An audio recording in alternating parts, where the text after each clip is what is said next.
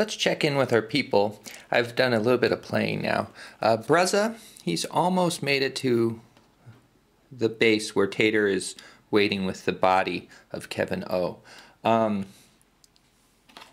Chappie, sometimes I have to just turn them around to remember their name even if I don't read the name.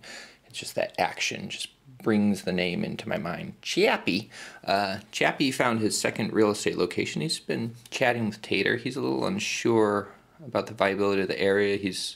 She gave him some data which made him think, well, in his own personal experiences as well, that there's really going to need to be a lot more infrastructure in order to make this development he has in mind viable.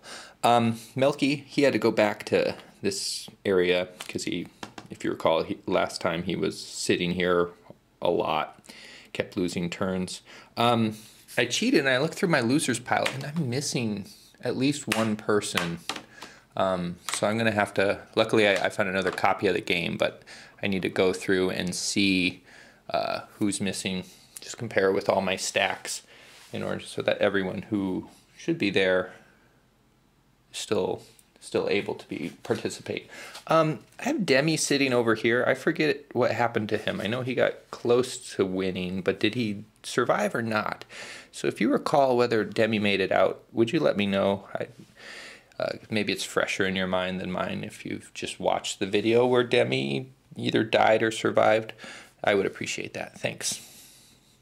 So Brezza and Tater have been having a nice time just kind of talking at this fort. Brezza's been consoling her a little bit, trying to seize the day. Now it's time for them to move the body together. Now how that's going to work is if one of them is moving it by themselves, they're going to, it's going to split their movement by half. If they're doing it together, however, it's one less, and so one less than the normal movement. They get to use Brezza's movement. It's going to take both of their turns to do it, and they just have to get to here, and then they've both succeeded. So here we go. 2. Brezza's got really nice movement abilities. He has no random movement. It's always just 1, 2, 3, 4. And he can change directions if he wants. 1 time, 5, 6. I don't think he's going to. I think they're going to stay right there. Oh no, they can only go 5. 1, 2, 3, 4, 5. They'll go right like that. The next turn will be a straight shot to the path. It's smooth sailing. Let's see if they got an event. 6, so they do. 2 on rescue. That's animal insect. Rescue is pretty nice. It's got even more positive things too. Lose 1 food step index. So they will both lose 2. And should I roll another one for her? No, I think they both got attacked by some bees. Chappie's starting to get really unsure of the real estate potential of this place. Melky just entered the base where Chappie was recuperating and one of the places that Chappie needed to survey. Melky, if you recall, is a space warrior, and so he really has no choice but to try and attack Chappie. The space warriors don't want their presence to be known because they're planning an assault later. Alright, so here we go. 2, that's going to do 5 damage to Chappie. Chappie rolls 2. How much damage would that do to him? I think it would do 1 life level. So his life level goes down 1 to D4, and Chappie goes down 5. 1, 2, 3, 4, 5 to E4. The space warriors are better at fighting than a real estate investment is. Chappie's trying to escape. He went over here, dug down deep, got some food, just from his own sense of perseverance and fear, I think, and now Melky's going to try to chase him. They're both using survivor rules. Melky got a good roll, though. That's going to let him change directions if he wants. So he could go 1, 2, 3, and then change directions to this, which would make it so he stays still. I let him do that. And then he's going to attack. He missed. Chappie also missed.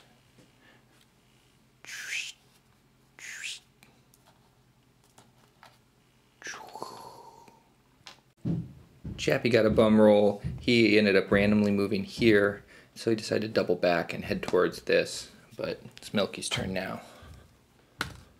5, so Milky gets full control again of his movement. And he's gonna go 1, 2, but he has to move the full amount, I think. Yeah.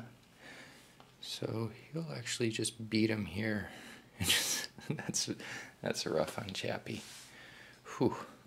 Bruzza and Tater have made it out with the body of Kevin O.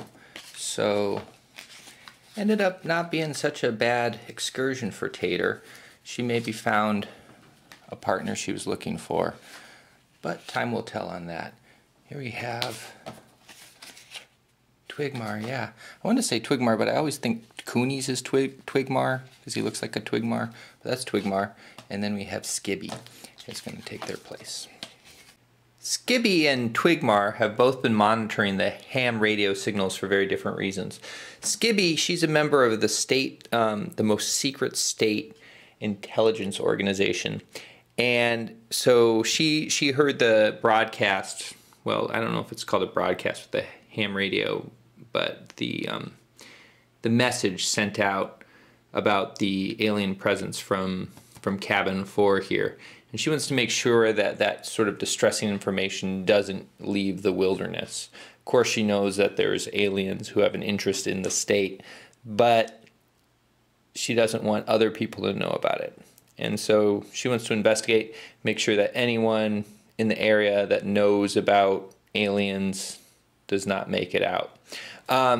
Twigmar, he believes he's something like a changeling except for aliens, that when he was a baby, his babiness was switched with another baby by the aliens. And so he's been monitoring the ham radios in order to get contact with the aliens in order that they might take him to his true home, because he doesn't feel like he fully belongs in the world of humans. So his goal is to meet up with an alien and get them to take him out of there. He's using the survival rules. He's prepared to come out here, but he's not super adept at surviving in the wilderness. Skibby, she's using search rules, which are pretty decent, better than the survival rules. It is now Chappie's turn. Chappie, as you know, was trying to get into this cabin here, but Milky got there first and is waiting for him. So he's going to have to decide where to go. A lot's going to depend on his movement roll. Probably going on this path would be the best for him right now. But that would require a random movement, and then and the random movement would have to be in this direction. So 2, and he is survival, so he can go as many spaces as he wants in one direction. He can only move 3. That's tough. That's tough. Chappie opted just to go to base because he's worried about dying otherwise of thirst. So Milky didn't lock the doors. He wants him to come in so he can kill him. So they're going to fight now. Milky's roll. Milky missed. Chappie's roll. Chappie hit. So that is going to be 1 life level on Milky. That's going to take Milky down to F. Milky's been having a rough time. It's taken a few days to hit Chappie. So Chappie managed to gain a health level due to just sitting at this base. I'm assuming they take breaks to eat and drink, and so they're okay. But we're going to try again. And by we, I mean Milky, and also me by rolling the die for him. And there, he did it. So he's going to do 3. 1, 2, 3. So he's at the J level. We'll use this marker as J for Chappie. And it's rough on Chappie. Chappie gets to roll, and he does 1 to Milky.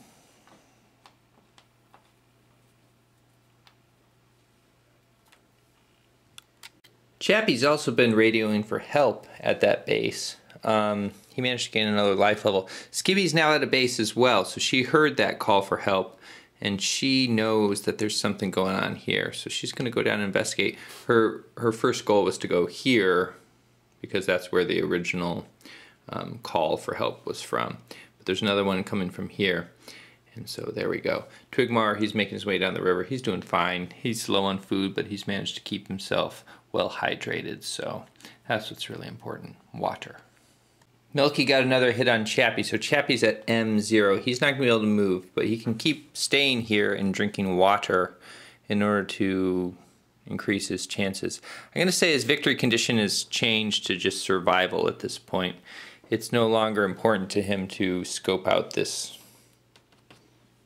place. He just has to make it alive, and perhaps Skibby can bring him out, or perhaps some other rescuer can bring him out.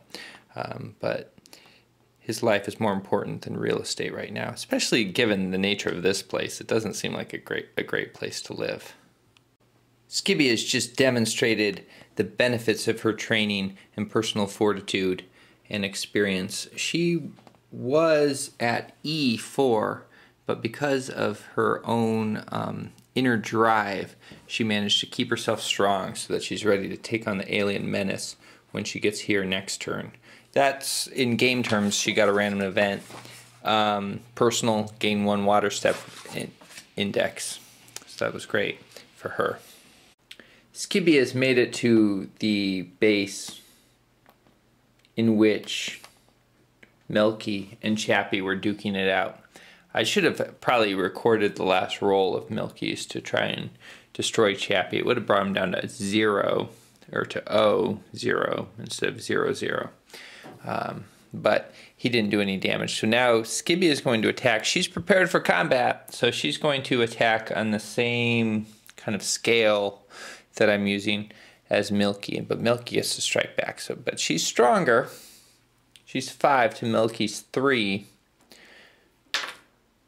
And so she does 5 life levels. 1, 2, 3, 4, 5.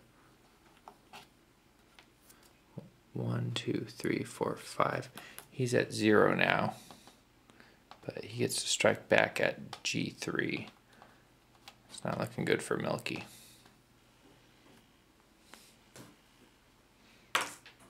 And he does nothing. All right, and I guess he's at 0. He can roll. Chappie does nothing. All right, and then Chappie's water level goes up. And we're going to move back to Twigmar. Twigmar, direction roll. 6. That's really good for Twigmar. He's in survival mode, so that means he can start in any direction and move and make 1 direction change, but he has to move the full extent of his movement. Which, incidentally, I'm not going to talk about that. 1, 2, 3, 4. I think he's going to go to this base in order to investigate. Big roll coming up for Milky. He needs to roll a 1. He does not. Skippy gets to strike back. She has another 5 life levels. And that's going to take Milky out. That is really harsh. And this is where constructing narratives through game systems makes for a more unexpected result than it would if I were to be writing this as a short story, probably. If I were to be writing this as a short story, Milky would hang on so that Twigmar could have some connection with him. Which is not to say that Twigmar, since I can have still some narrative input, Twigmar's whole plot is left hanging. It's going to depend on what character we draw. But you would kind of expect Milky coming in after the whole destruction earlier to have a bit more effect than to be destroyed at this relatively early standpoint in the narrative flow. But he's gone. Milky, he was a good one. I'll miss him. Next, you just have to move on. You can't dwell on these losses. And there is Flush. Flush was the character card I had lost. And I wonder if there wasn't something in 7x7 Ages which said he was fully removed from the tournament. I kind of have an inkling that something like that happened. But since I got a new stack over there, see those two stacks? The one on the right is the one I've used for the Real People Multi-Game Solitaire Mega Tournament, and also mailed out to people. The one on the left is the newer stack. I do have another copy of Flush, and so I put it back in there. I probably cheated, but that's okay. Cheating is allowed in the Real People Multi-Game Solitaire Mega Tournament. Skibby's turn. I was fully prepared to do a die roll to figure out what she did now vis-a-vis Chappie. Chappie is injured on the cusp of death, but he knows about the aliens, and she does not want people to know about the aliens. So I was going to see if maybe she found it in her heart to forgive him or for his sin of knowledge. But instead, I looked at her card, and it says she has the pet peeve of handicap parking. I don't think she has a lot of sympathy for those who are downtrodden in the biological sense. So she's going to try and take Chappie out right now. Here we go. That's going to be a bullet to the head, and Chappie is gone. And that's another thing I wouldn't have expected. I wouldn't have, if I had written it, they would have fallen in love. But I probably wouldn't have written this story in the first place. Here we have Destructo. Probably the aliens are going to get another person to come on the table with Destructo, some super soldier, some super decimator. Destructo. Please remember to let me know if Demi made it out alive or not. Again, I don't remember. You may have glossed over my request for help earlier due to the nature of how one might listen to these videos versus watch. Destructo's coming in. It's going to be exciting, flesh-rending stuff happening. Flush is coming in, leading a group of middle school students on a field trip. Really exciting stuff coming up on Outdoor Survival, English/Pasha Roulette 1 next time on the Real People Multi-Game Solitaire Mega Tournament.